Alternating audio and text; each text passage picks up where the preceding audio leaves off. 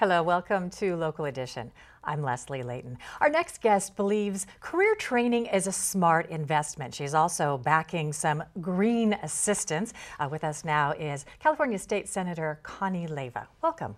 Thank you, Leslie. Very happy to be here today. Now, you're backing two bills that essentially do similar things. They help pay for career training for workers. That is correct. So SB 66 is a bill that will extend career technical education, which is already in place. It's set to sunset. This will continue that program. I think we've done a terrific job as a society of making sure people have an opportunity to go to a four-year school, but we've forgotten how important career technical education is. Not everyone is meant to go to a four-year college. SB 148 will also double the amount of money and put some accountability measures in to make sure the students that we train actually are ready to go into the workforce and have these good jobs. Okay, so some of it is keeping these programs already going, like the ROP programs in some of the schools.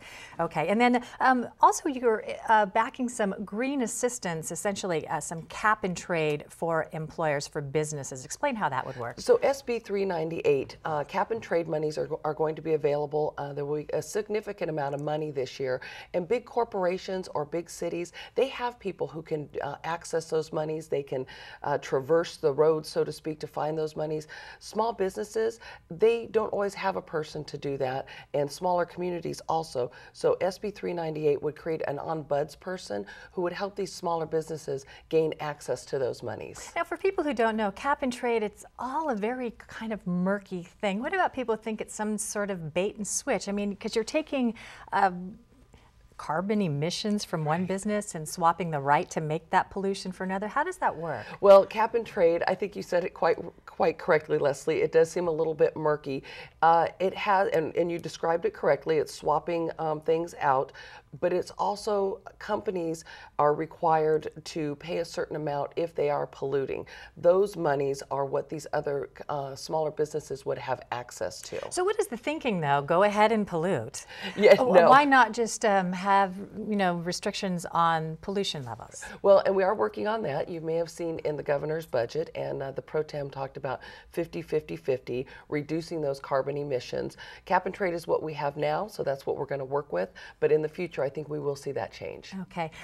Also some switches, partly the governor's budget. He's shifted a lot of responsibility to local agencies. I was reading in the paper just this morning about our local school district needing that ROP money because now they have to backfill where the governor decided he balanced the budget. Correct. But he took a lot of responsibility off of his budget and put it on some local things. So now you're looking to backfill that with some of these bills too. That's exactly right. Like SB 66, continuing this program, it starts in the middle school, and it lets middle school students and high school students know that there are other options. Career technical training provides jobs like machinists, x-ray technicians, graphic designers, electricians, EMTs, and these are all good paying jobs that will help all of our communities. A good job solves a lot of what is wrong with society. So the funding is going to go for high school and college kids for specific job training? Yes, correct. And it will actually start in the middle school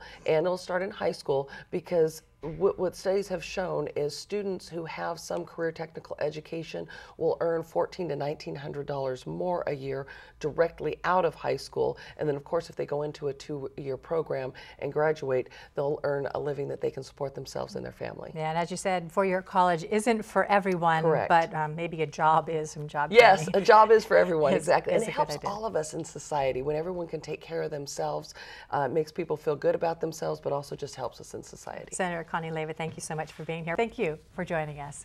I'm Leslie Leyton.